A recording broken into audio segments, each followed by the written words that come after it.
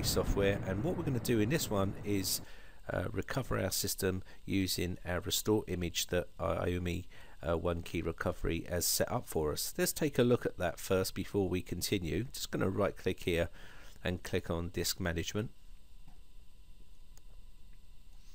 and as you can see, this is where our actual recovery partition has been created, as you can see here, and this has all been done by iommi recovery. And what it's done is created a nice little partition there. Now there's a couple of ways of going about this. Now if your system is bootable and you just want to restore that, then you can actually use the software that's installed on the system. You can leave it installed, and you can see here we have our software loaded up. And once you get to this stage, you can see we have two options. In the first video we clicked on the system backup, and obviously you now have the onekey system recovery. Now also I wanted to quickly just show you the settings here. Click on the little cog here and it gives you the enable the boot menu, which is the F11. You can also change this to A if you wish, depending on which one you want to use. And now you've got this all set up, you can put the tick in or out here, and says show the press 11 for iommi onekey recovery notice at boot up. So you'll get that right at the very beginning of the boot, and I'll show you that in a second. Now also you can change the time that it takes and how long it loads on the screen for. So if you wanted it to be there for a little bit longer, you can make it 5 seconds if you wish, so you don't have any problems getting to that. That just depends on whether you want to do that or not. We'll just bump this up just one more to 4 seconds here, and you can see here add the item enter into iommi onekey recovery to the Windows boot management starting screen. You'll get that on the blue screen there.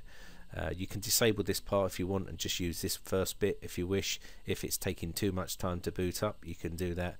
It's all entirely up to you, but I'll leave them both enabled for now. So if you have no issues with your computer, or you're at the desktop and you still want to restore the system, maybe you've got malware on there or something like that, and you can get to the desktop, well, you can fire up your software here and just open up this tab here, and you can see here restore system by using the image file in iommi onekey recovery partition.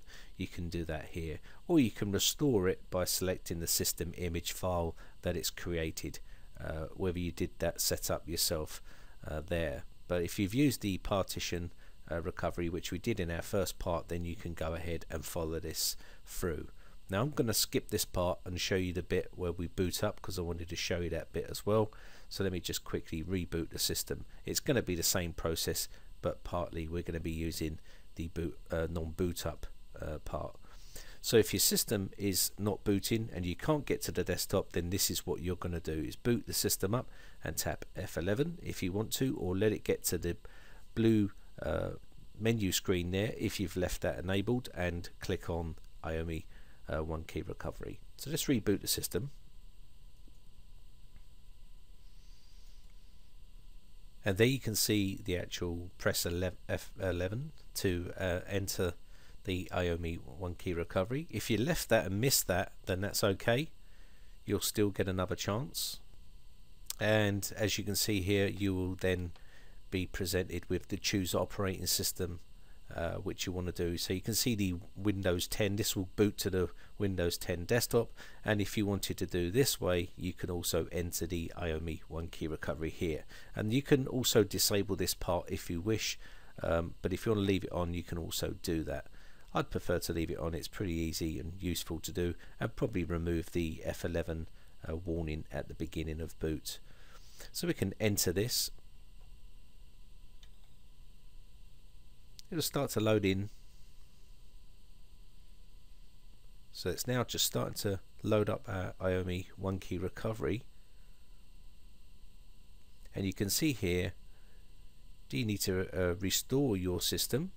I'm going to say yes here, and you can see we have our thing selected here. You can also restore to another location if that's what you wish, but we're going to be restoring here, so I'm going to click start the restore.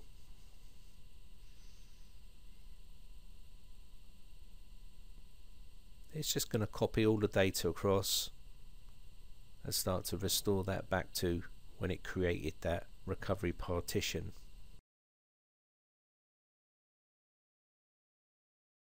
So let's now start to finish that off. As you can see here, all we need to do here now is click on finish.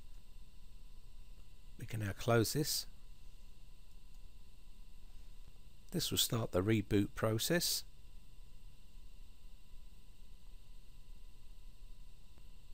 And now we can select what we want to do. Now we want to go to Windows 10.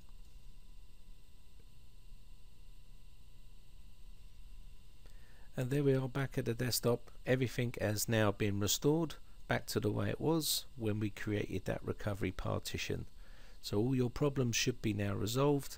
If you've had any malware on the system or anything like that, it would all be restored back. Now do bear in mind that anything that you had on the system will be wiped, i.e. all your data will be lost and all your programs and stuff like that. So you may want to make sure that you back all that up before you continue with that process. Anyway, so I hope this one helps you out, guys. My name is Brian from briteccomputers.co.uk. If you enjoy these videos, guys, then hit that like button. It really does help me out. Also hit the subscribe button if you want to keep up to date when I upload new videos. If you've got any video requests or any problems with your computers, you can always head over to the forums. The information's on the screen right now. If you haven't joined my Facebook fan page, then you can also head over to there and give us a little like over there. It doesn't cost you a thing. So thanks again for watching, guys. Bye for now.